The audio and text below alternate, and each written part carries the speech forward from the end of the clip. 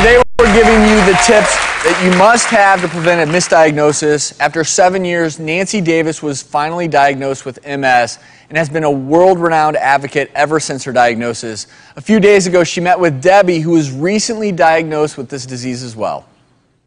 A few years ago, it started off as a tingling sensation in the left side of my face, and it just started growing and got worse. I went to the doctor and we ran a bunch of tests, and he finally just said it might be multiple sclerosis. I was terrified.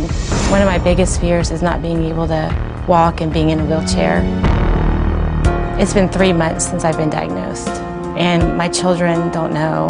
I don't know how to tell them that this is going on. I'm scared for them, and I don't want them to worry. I don't know if that's a form of denial, but I'm very scared. I have a lot of unanswered questions, and it's a daily struggle to try and deal with it.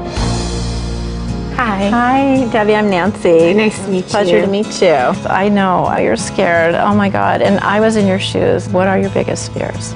My biggest fears are that I'll just not be there for my kids the way I want to be. I had 3 children too when I was first diagnosed, and I know that's the thing that scared me the most. What have you discussed with your children about your illness? I don't know how to tell them.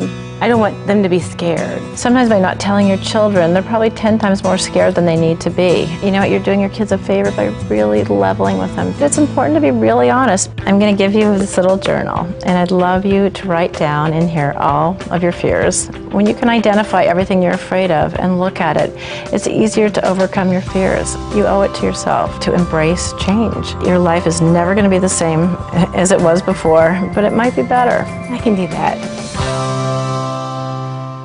Nancy and Debbie are here today along with neurologist Dr. Ari Green. Welcome to both of you. So, Debbie, the visit from Nancy was helpful? It was very helpful. It made me know that I wasn't alone in this, and that looking at her, she's amazing, and that I will be okay. And Dr. Green, you are a neurologist. You deal with MS quite a bit. Right. Explain, and I think we have some MRIs, the structural changes that take place in the brain. So Travis, what we're looking at here is an MRI from someone who has MS. And these are sections of the brain taken down this way. And what we can see is there are these white spots that shouldn't be there, that are in the area that we refer to as the white matter. And those little spots represent areas which could be edema, they could be inflammation, or this could be a scar tissue from the multiple sclerosis.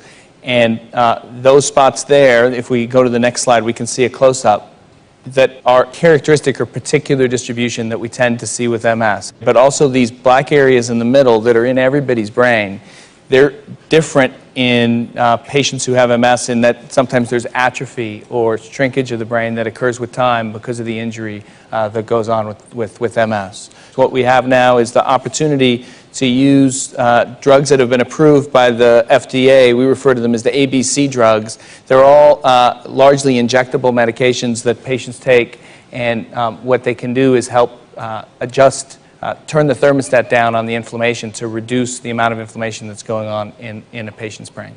And that's the goal with the therapy, is to prevent the inflammation and the injury early so that we can make a difference over the long term. And Nancy, you have had a particular treatment that's been helpful?